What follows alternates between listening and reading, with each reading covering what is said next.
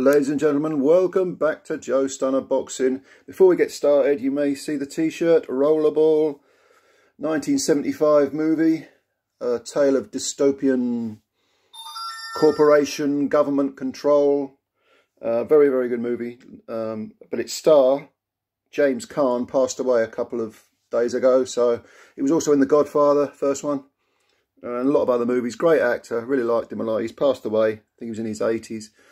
So I'm wearing this as a tribute to James Caan, R.I.P. Anyway, let's talk boxing. DAZN. What do we make of DAZN at the moment? And Matchroom, actually. Because there's been a couple of things that have happened in recent days. One is that it was announced that Anthony Joshua would be facing Usyk in the rematch on Sky. Not on DAZN, even though he is tied to MATCHROOM and DAZN. Joshua, this is.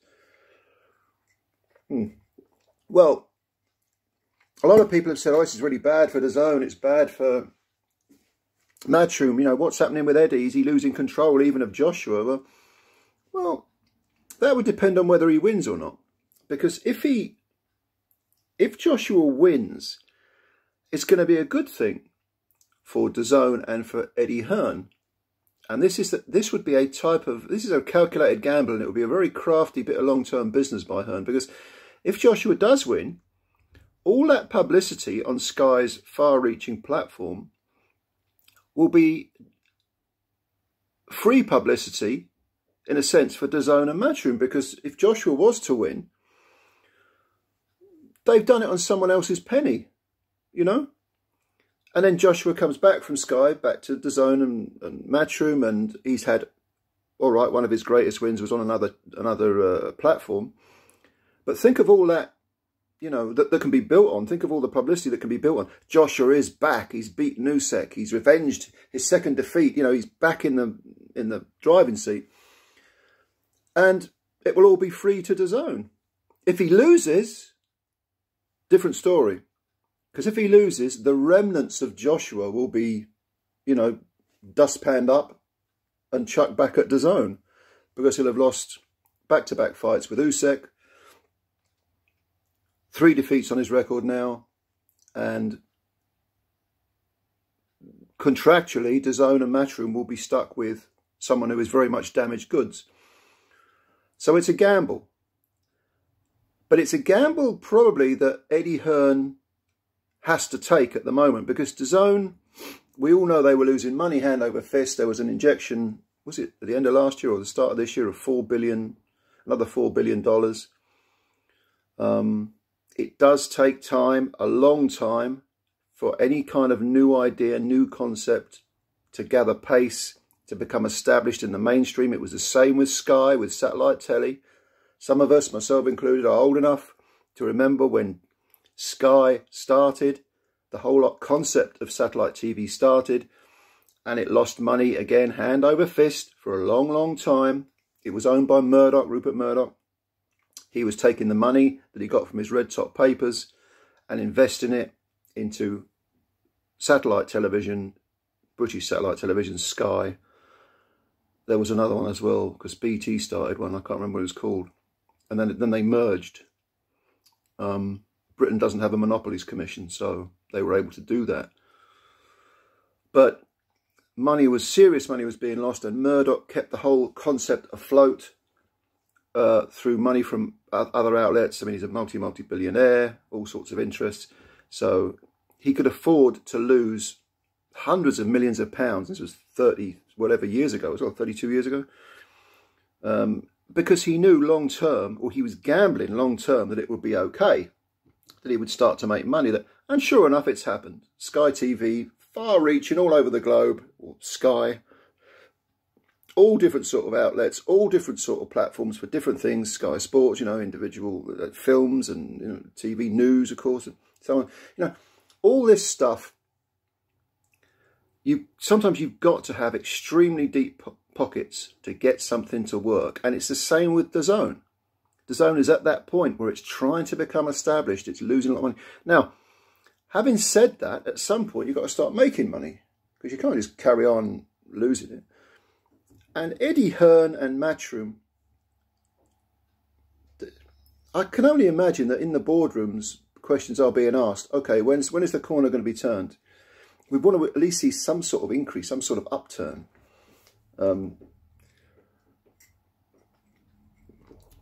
if it works out with AJ and he does beat Usyk and then comes back to DAZN, that will be a massive feather in Eddie Hearn's cap. That will, I think, alleviate a lot of pressure on him.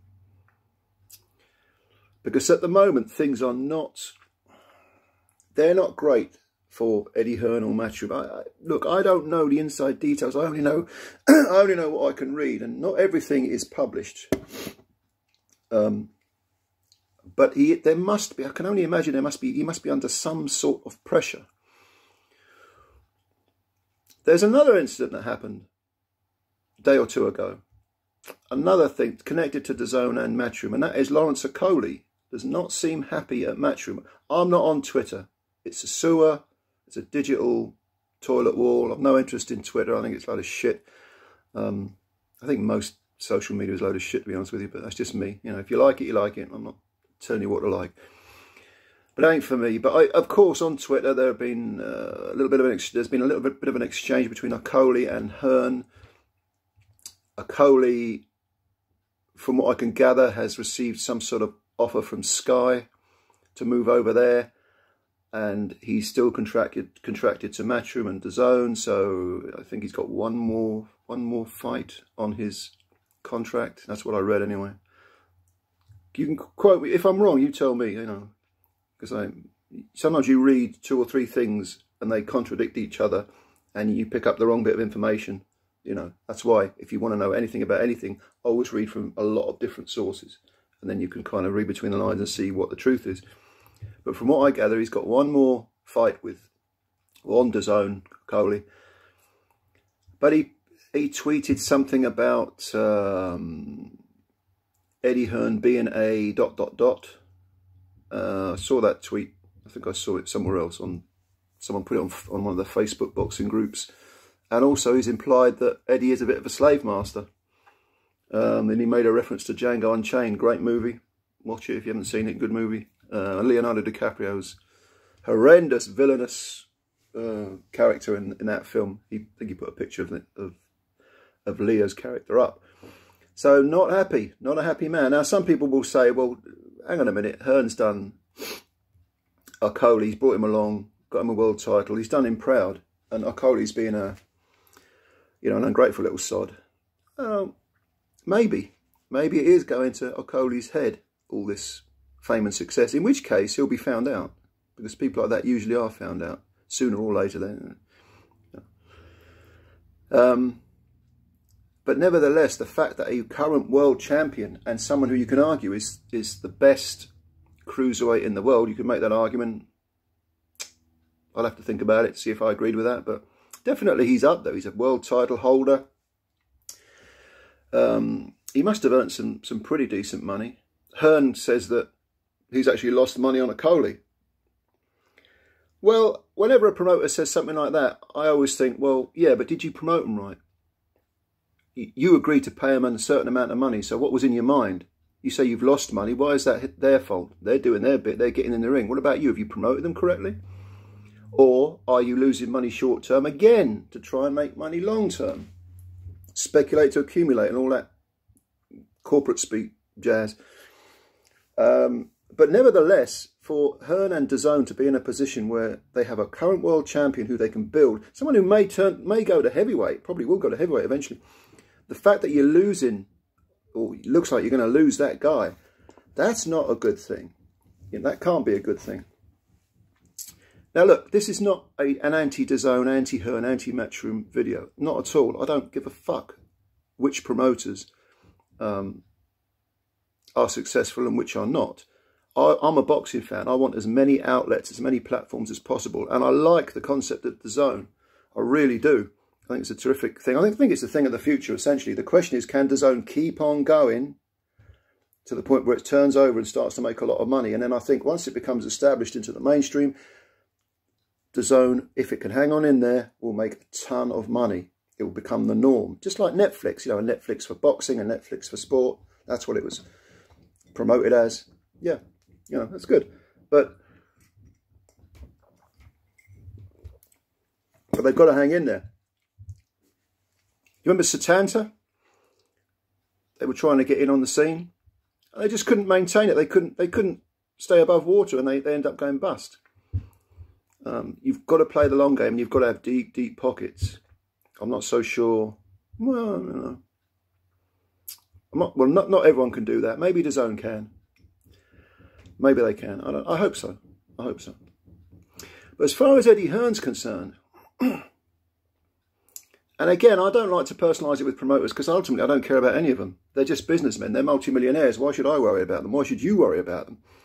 With Hearn, it is an interesting character study, because as we know, he was born into a very wealthy family. He's a very privileged guy. But his work ethic is absolutely exemplary. He works extremely hard. He very rarely seems to sleep. God knows what his marriage must be like. He must see his missus about once in a blue moon. Maybe that's why it survived. You know? What about his kids? Does he see his kids often? I don't know. Anyway, the point I'm making is that Hearn was nevertheless given the ammunition, heavy-duty ammunition, to turn his silver spoon into a golden one. And he did that. Nationally. Not necessarily internationally, but nationally. Because he had Sky's money, Sky's platform, and so on and so forth. There was a close relationship between Sky and Matchroom. Barry Hearn, of course, the darts are big on, and you know. So yeah, he hit the ground running. He had the inside track, but he did well. You know, he won. He was winning that race legitimately. Then he moves over to the DAZN, and suddenly he's pretty much on his own, if you can call, you know, having all that amount of money from DAZN, being on your own. Then yeah, he was on his own. I mean, there was less of a long-term connection there, family connection. Eddie's always said Matchroom is, you know, or Barry's always said it's a family business. They were talking about selling a bit of Matchroom, selling a percentage of it. But Eddie is at the point now where if he's not on the ropes, then he's not having things his own way. And just as with a fighter, for me personally, when I watch a fighter, if he's a front runner, like a Mike Tyson figure, okay, you can do that for a long, long time, and you can get away, you can look spectacular, and you can have a highlight reel knockouts and so on and so forth. But once you're under the cosh, how do you react? Are you going to quit? Are you going to lose spirit? Are you going to lose motivation? If you lose a couple of fights, is that going to make you stronger in the sense that you're going to become more determined? What's going to happen? And it will be interesting to see if Eddie Hearn is a front runner. If he's a Mike Tyson type, who when pushed back, when punched back, when dragged into the trenches, essentially capitulates, or whether he's a Muhammad Ali, who can lose a fight and then come back more determined, more motivated. Interesting times for Hearn and DAZN, but I can't imagine that things behind doors are all cushty-mushty for Eddie. And by the way, I think the quality of DAZN's product is still really, really good. You know, the cards they put on, that's why I want them to succeed. But you've got to wonder where it's at with DAZN and with Eddie Hearn. So those are my thoughts. Leave yours below. Thank you for listening as always. Like the video, it helps the channel out if you like the video. And of course, subscribe if you're new. Please subscribe, just hit the subscribe button. I always appreciate that. Thanks for your time. We've got a bit of boxing this weekend. Chisora and Pulev, all the excitement. You never know, it might be a good one. We'll see. Anyway, speak soon. Take care, enjoy your weekend. Bye for now.